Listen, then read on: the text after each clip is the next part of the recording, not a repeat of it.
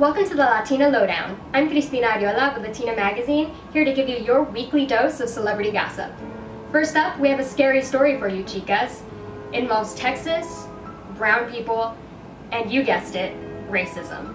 The Daily Show correspondent Al Madrigal took to the streets of Austin, Texas to find out what non-Latinos think of us. And well, it wasn't pretty. See what one woman said. If you look around, there's a lot of Hispanic people.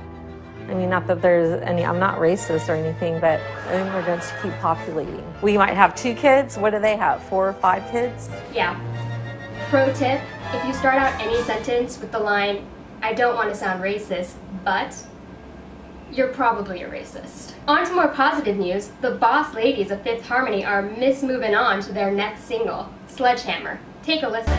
I don't admit it, I play it cool, but every minute. Thanks for the ear candy, ladies. That's definitely going to be our fall 2014 jam.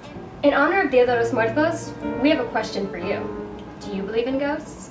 Turns out, some of our favorite celebrities do, including Demi Lovato. As a child, she was haunted by the ghost of a little girl from the 1800s named Emily. Apparently, her mother would walk in and find her playing with this ghost from the past, and later Demi admitted herself that she had seen the ghost in her own closet. Spooky stuff. For more really terrifying celebrity ghost stories, check out Latina.com's article, 10 Spooky Celebrity Ghost Stories. It'll definitely give you a haunt just in time for Dia de los Muertos. I'm Cristina Ariola, signing off. Have a spooky Halloween, a happy Day of the Dead, and be sure to tune into Latina.com for more celebrity news.